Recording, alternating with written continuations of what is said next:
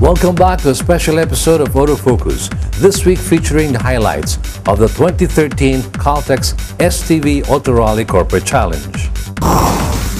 Before the break, we clued you into the intricacies of on-time, all-the-time rallies. Now we'll introduce you to the people who helped make this possible.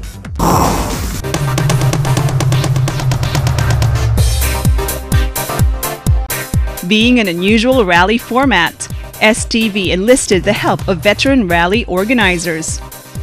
Serving as event director and chief steward was George Ramirez, with assistance from Patrick Chua. A couple of weeks before the rally itself, STV's host and producer Ray Butch Gamboa invited all the participants to a briefing on the event. There, participants, both veteran and novices, were clued in on how to use the route book, how to calculate ideal time, and how to punch in with the Amano stamping machine.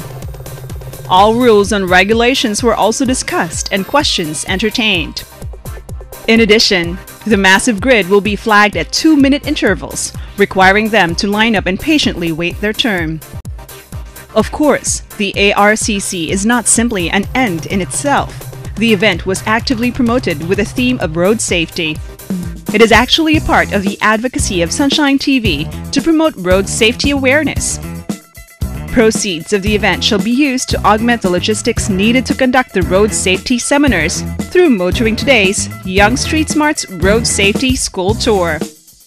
This is a free seminar held in high schools in Metro Manila and adjoining provinces organized by the group.